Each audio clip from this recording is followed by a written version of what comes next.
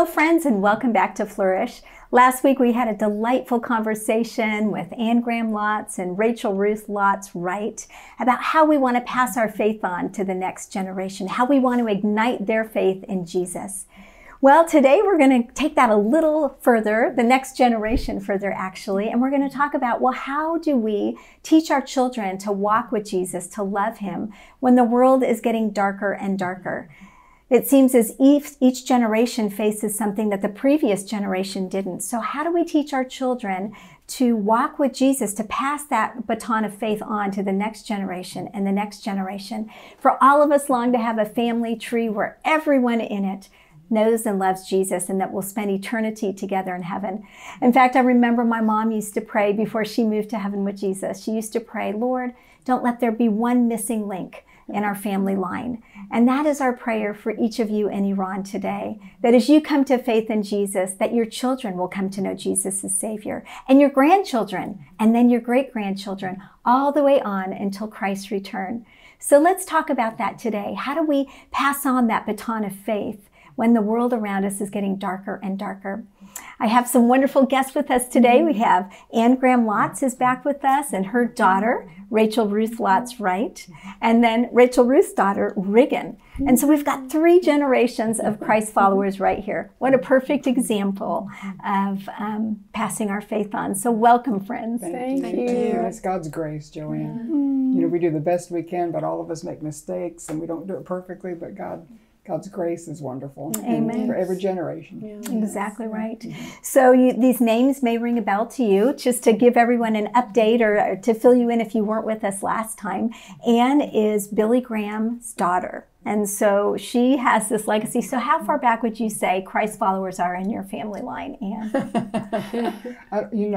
I don't want to go too far back because I think there were some pretty salty characters in my father's side of the family. My mother's side of the family, they were fairly strong. So, but at least it goes back to my parents and my grandparents and my great-grandparents. But then you get a little bit beyond that, and we won't go there. Yeah. Hey, but even Jesus had some salty characters in his family tree, didn't he? Right, yeah. But I love that. So you come from a generation of believers. And then, Ann, you've got your beautiful daughter, 3 kids. Yes. And Rachel Ruth is here. Yes.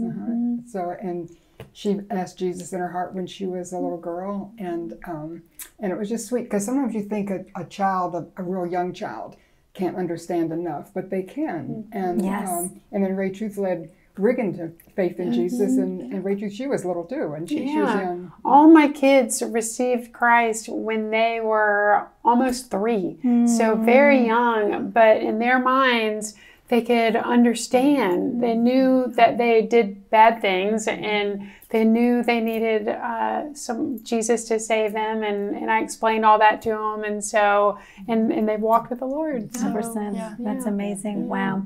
And then Regan, you're here. Tell our friends, how old are you? Tell us a little bit about yourself. Yes, I'm so honored to be here, and I'm 15 years old. My name is Regan. And I'm in ninth grade, and I'm just, I mean, this is just so neat that we get to come and talk about Jesus together. And I just think about talking about Jesus with my friends at school or with sports. I play basketball and lacrosse, and I also play soccer, but this year I decided to play lacrosse. So just sharing the gospel anywhere with your teammates, with your classmates, just the opportunities we get are just really unbelievable. Amen. I love that. Well, you know, we are so excited to have all 3 of these beautiful women with us, but especially Regan, because I know we have listeners out there that perhaps you're a teenager and you're wondering, how do I live for Jesus in Iran, in Afghanistan, in the place that you live that is such a dark world?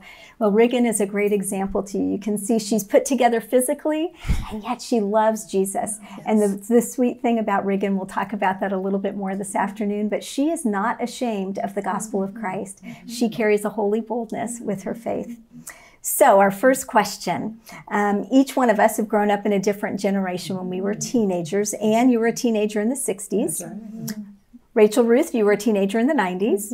I was a teenager in the 70s. And then you, Regan, are a teenager now in the 20s. But each generation carries a different type of darkness, doesn't it? Yes. What were some of the things that each one of you have battled as you were a teenager, and how did you overcome that? I don't remember battling it, but in my generation, that was the Vietnam War. So in the United States, there was rioting in the streets, there was shooting on a university campus, there were, during the presidential election, when they were trying to decide who the candidate would be, there were dogs turned loose on the people that were protesting. And so it was a very unsettled time. There was a lot of division in the country.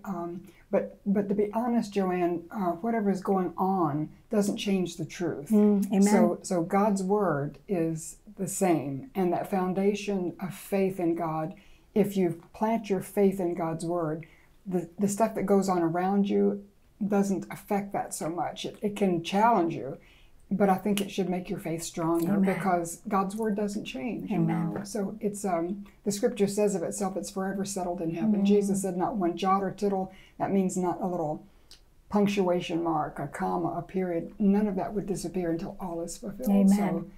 So the important thing, I think, whatever the generation is, we put our roots of faith down in God's word. Amen. And that is the crux of this right there. God is unchanging. His right. word is unchanging. Circumstances are. The Bible tells us that the world is in the hand of the evil one. Yeah. But as a follower of Christ, we stand on his truth. That's a beautiful answer. Thank you for that perspective, Anne. How about you, Rachel Ruth? How did you do battling or struggling with or wrestling with facing the darkness in your generation? I think growing up, when being a teenager in the 90s, I saw a lot of my friends still would go to church, but it was here in America, they would go to church, but it didn't play out in the rest of their lives. They in their weeks and going to school, you couldn't tell. I was like, did you even hear anything, about the Lord when you went?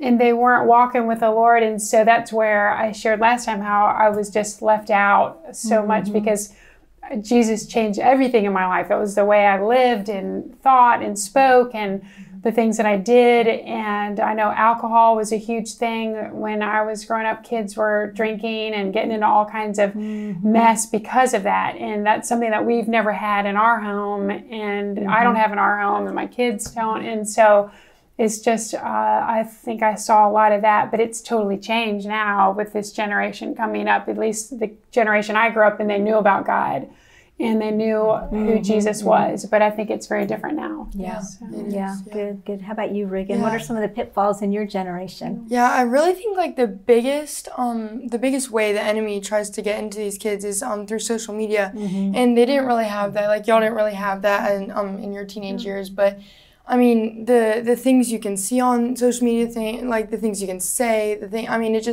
the possibilities are really endless, and it's really sad. And kids get hurt, they see bad things, they do bad things, and I just really think that's the biggest way the enemy uses that. And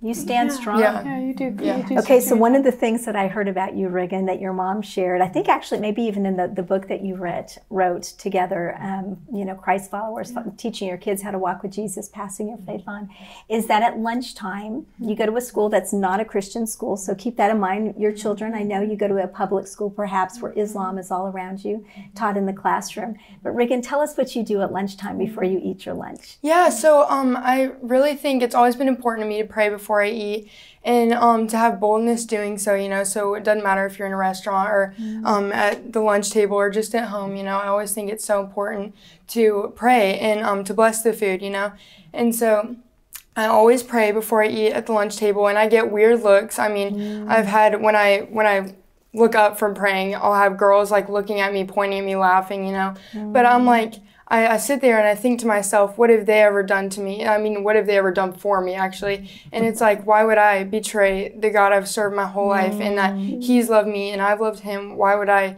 let their opinions matter to me, And so I just really use that as my rock, and praying, it gives you boldness. So it can open up conversations at lunch, with other girls. When they give me those funny looks, I can open up a conversation about the gospel, you know, and just having that boldness, and especially in our generation, is just so important. It's so key. And other girls will see that when you're timid and kind of shy about it, and they're just like, oh, well, then that concept must not really matter to them. But having boldness is just so important.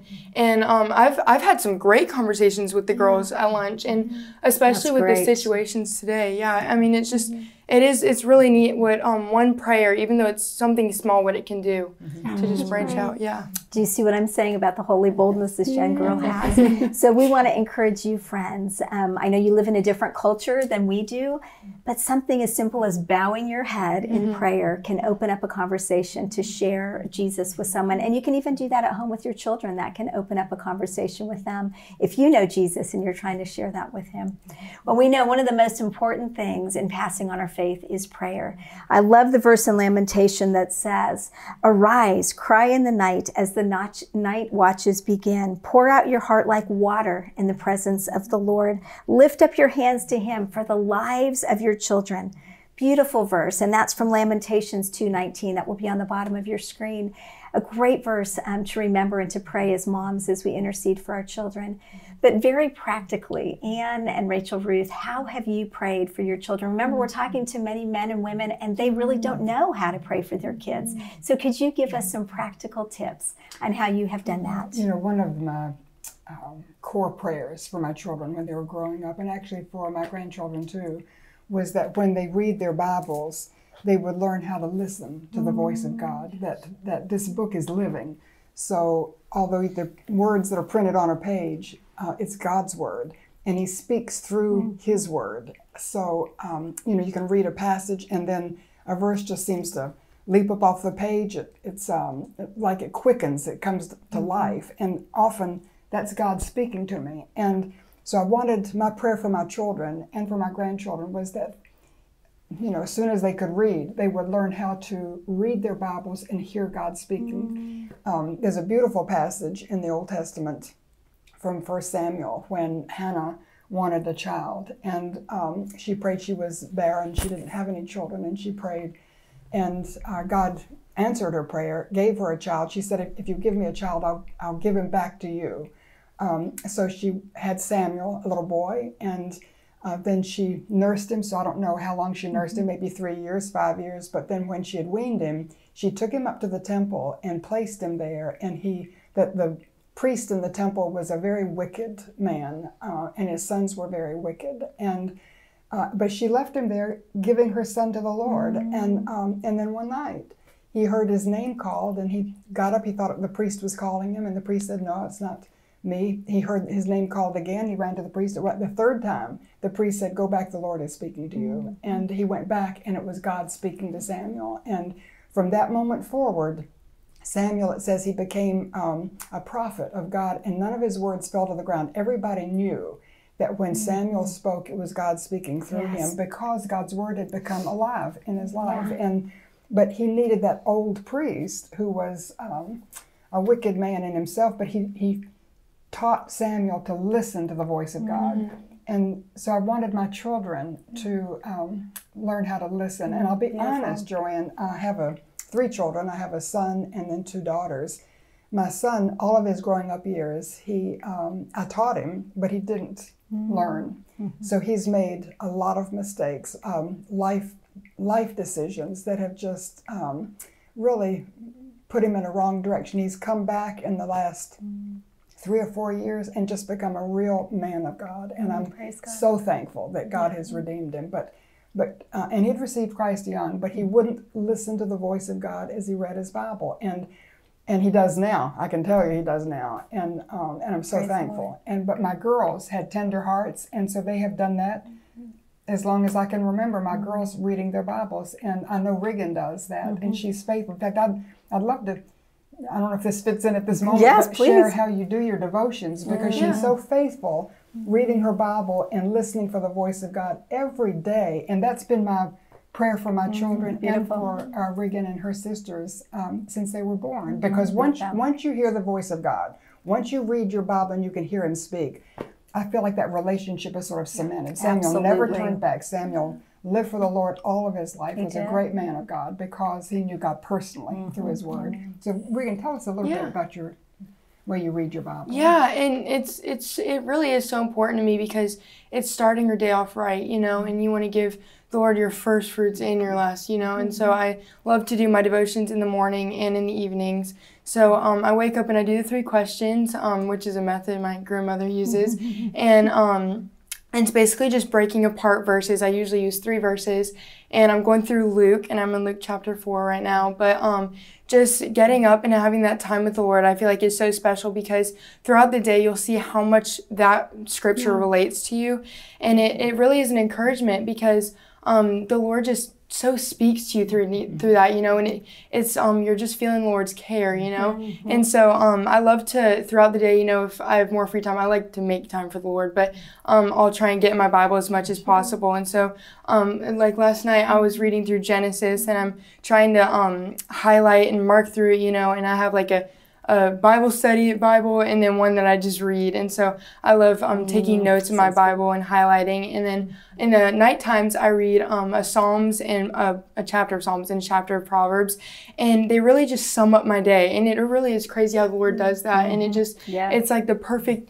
like the ribbon on the present, you know, it's like the perfect ending to my day, and even if the day was terrible, even if it was good, even if it was just kind of it really sums up my day, and it's just how it is neat how the Lord just so cares about that, you know? That's beautiful. I love that you start and end your day with God's word. Beautiful, beautiful. Okay, so real quickly, what are those 3 questions? I know everybody's wanting to know what questions you ask when you read those verses. So you start with the facts. So you take I use 3 verses. So you take the facts, which is not adding anything. It's just taking away, kind of getting the main point out of the verse, but you don't add any words to it. And then the lessons, you just take the main lesson from the fact that you got. And that is really where I get that encouragement throughout the day, you know, is just the facts. And then at the end, you take out the questions. So you ask yourself just questions about the lessons, reflecting on them. And it really is neat how it just all ties together. That's beautiful. We will have that at the end where you can go deeper. We'll have those 3 questions listed for you so you can study your Bible the way these 3 women do. Okay, a question for you now, Rachel Ruth. How, with your 3 daughters, have you been able to keep your lines of communication open? Because we know that communicating with our children, no matter what they're walking through, good times, bad times, if they're walking with the Lord or if they're struggling in their walk with God, keeping that line of communication is open. How have you been able to do that? This is actually huge to me because since they were little, that was a goal of mine. I wanted to make sure that we always communicated, and so we would sit down at night and I would talk with them, and usually it seems like they talk the most at night, and so we always end up staying up really late, and I just sit there and I want to give them all the time that they need to pour their hearts out, tell me who was mean to them today and who wasn't, and we just go through their day. And I think it's important that our kids know that we give them our time and that we want to hear what they have to say, that it's important to us. And the thing that hurts is when you feel like a parent or somebody that you love doesn't care. And so we need to show our kids that we care about them. We care about what they're saying, what they're going through. And so we sit and discuss things and talk to them. And I found, I will say, with my oldest that is going through a hard time right now, just not making good choices. And she'll say things or get angry with me. And I have to be so careful just to listen, not to react, to love her no matter what. And I think to be very loving, no matter what your kids are telling you or how they're yelling at you or what they've confessed to you, to just always remember the way that a lot of times the way that they look at us is the way they view the Lord. And so we need to make sure that we respond in a way that is very, very Christ-like. And it is hard because sometimes you're just wanting to lay them out, you know, and tell them, I can't believe you did that. But I think it's important just to love our kids and and be that safe place that they can come and share things with, discuss things with, and then always take them back to the Lord and encourage them that way. That's beautiful, beautiful. One of the things that you said, Rachel Ruth, I love, and you said, first of all, you want to be careful how you respond to your kids. Not react. Reaction is the but how you want to respond intentionally with love. And that is the key is, we may not like the actions that our children are taking, but we want them to know that we always love them for who they are. When God disciplines us, he disciplines our actions. He never questions who we are or how much he loves us, more what our actions are and how we have perhaps taken a wrong turn somewhere. Okay, another question for you each. And I know you had a beautiful godly mom in your life and dad both. Could you share maybe one lesson that you learned from your mom spiritually that has helped you in your life? There are so many. I'm sure there's many. One that stands out is one I think I referred to in the last program when my mother would gather us all together in the morning for prayer, whoever was in the home. So before I went off to school, then she would gather us for prayer and Bible reading. And I never enjoyed those times because I was always rushed to get things together and get out the door. I didn't want to be late for school. But she taught me by her example the importance, as Regan has brought out, the importance of beginning my day with daily prayer and Bible reading. And it was my father who, when he was home and he led devotions, he would read a passage, then he would talk about it and would discuss the scriptures. And so he taught me by his example to think about what I was reading. So I put those two things together, which is now what we do when we talk about the three questions. We ask, what does it say? What does it mean? What does it mean in my life? And so you're reading your 3 verses, but you're thinking about what it really means in relation to your life. And so I learned that from my mother and father. I've applied that to myself. Rachel Ruth has done that, and now Regan. So that's going down generations. So that's one thing that they passed on to me. And my mother, I will tell you, this was a strong woman of prayer also. So it didn't matter what time I would go down to her bedroom at night, she would be on her knees in prayer, and you couldn't interrupt her because she spent a long time on her knees in prayer. I'm sure during the day too, but at night was when she had her set aside time with the Lord. And just seeing that faithfulness in her life. So I wanted to know Jesus like my mother did. That was one of the huge motivations in my life to pursue Jesus with all my heart, because of her love for him that I saw in her. That's beautiful. And I love what you said. You saw it in her. Yes, I'm sure the words she said, but she modeled it. She lived it out first. So that's our encouragement to you, friends. And I love that your mom actually got on her knees to pray. If you don't do that, friends, get on your knees and pray. Get on your faces. Here at our ministry, we call it FaceTime prayer, where we literally lay on the floor before the Lord and pray and call out to him. There's something about that humble position that does something, shifts something in our heart. Okay, Rachel Ruth, how about you? What is something you've learned from your mom to spur you on in your faith? One thing, right? I know there's so many. There really are so many, but I think one thing that I usually choose is that she is so wise. So she just has so much wisdom, and I know that comes from her Bible reading and time with the Lord. And so she, anytime I come to her with questions, or something, I call her every morning and I talk to her about stuff. She always has a wise answer, a wise thought, or something from Scripture that she shares with me. And that is something that I've wanted in my life. I just beg the Lord for wisdom. And she said that since she was little, she has prayed every day for God to give her wisdom, that God would give her wisdom. And he has answered that. And he tells us all we have to do is ask him for wisdom and he'll give it to us. And he doesn't run out of that. We don't run out. Okay, that's your limit today. He will give us wisdom. And so I pray the same thing for myself, that I would have that wisdom and discernment, so that when my kids come to me with questions, or somebody in my Bible study asks me a question, that God would give me the wisdom to know how to answer, especially with all the stuff going on in our world today. I feel very desperate to have that kind of wisdom, and it comes from time in the Word and time talking to the Lord on your knees. And so I think that, and one other little thing I have to add is my mom's confidence in who the Lord is. So she has never been nervous or shy about talking about the Lord. She's bold, she's confident in her love for the Lord, and standing on God's word and speaking up to other people. And I know it's hard in Iran, but I love her confidence. And so confidence in who God is, that he will carry you through those difficult things. And so she's really modeled that for me. That's and awesome. I pray I can do the same. So. And I know you have, and that's beautiful. And I love I know our time is getting close here, but I love what you said there, Rachel Ruth, that not only do you pray for your children that you'll have the wisdom that your mom passed on to you, but that is a great thing to pray for ourselves, that we will gain wisdom, not from the world, but from God's word. So pray that for yourselves as you're seeking to model to your children and teach and train your children and pass on that baton of faith. Pray that God will give you wisdom from his word that you can pass on. Okay, so now quickly, we can't miss you. We're going to have to know, what is something that you've learned from your mom and your grandmother that has influenced your life, in addition to those questions that you ask when you read your Bible? Yeah, so actually it's a lot like yours, but I really think one of the biggest influences that I've had from my mom was coming down and seeing her in her Bible, praying, and just even that look that you get, I feel like, when you're just really studying your Bible.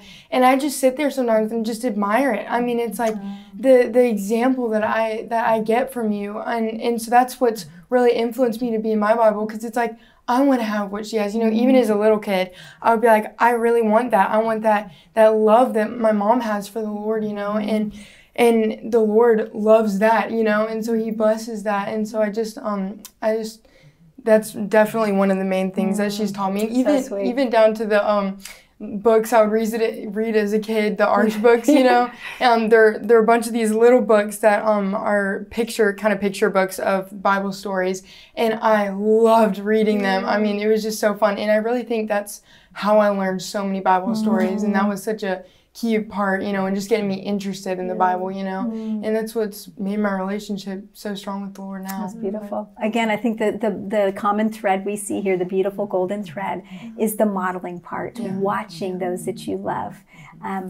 in their walk with Jesus. Well, I can't believe our time is over already. There's so many more things we could talk about. We'll have to do this again next season, have you all back.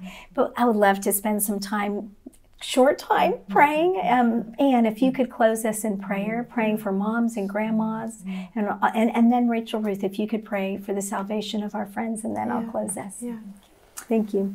So Lord Jesus, we come to you and thank you that we can come, and that there are no barriers, no barriers of language, culture, nationality, distance. So we just ask, dear Holy Spirit, that you would move in the hearts and lives of those who've been watching and listening, and that they would hear you speaking to them, that as we've shared testimony to your reality, to your faithfulness, Lord, you're faithful to all generations, and yes, you are, and we can bear witness to your faithfulness, your grace, your goodness, and that I pray that those who are watching and listening would reach out to you and draw you into their hearts first, and then, Lord, as they fall in love with you and grow in their relationship with you, that their children and their grandchildren would see that and they would want the same thing. You are the rock on which we stand in this crazy world that's falling apart in so much turmoil, so much danger. You're our refuge. You're our hiding place. So we come to you. We acknowledge our love for you. We worship you as the God of the universe, who left your throne and came down to become our Savior. And you're risen from the dead, seated on the throne again one day to come back to reign and rule in this world. And we just want to acknowledge that we love you, we pledge to you our loyalty, and we thank you for families, Lord. You've put lonely people in families. And so we ask that you increase the family members of those who are listening, so that they would place their faith in you, that from generation to generation we would call you blessed. So we thank you for this time together. In Jesus' name. And so for those watching who have never placed their faith in Jesus, you're listening and your heart's beating and you know that's what you want, but you don't know how. And so today, would you pray this prayer after me? Would you just say, Dear Jesus, I know that I'm a sinner. I know I've done wrong things, and I'm asking you to forgive me of my sins. I know that you died on the cross, and I believe that you did that to forgive me of my sins. And I am asking you to cleanse me, forgive me, come into my life, make me a new creation, and I want to serve you with my whole heart and my whole life. And I thank you for giving me heaven when I die. And we ask this in Jesus' mighty and holy name. Amen. Amen. Amen. Anne, thank you. Rachel, Ruth, thank you. Regan, thank you. All of you for being here with us today. It's been a delight. Friends, thank you for joining us. I leave you with a blessing. May the Lord bless you and keep you. May he make his face shine upon you and be gracious to you. May the Lord lift up his countenance upon you and give you peace. Thank you for joining us here today. We'll see you next time. Bye now.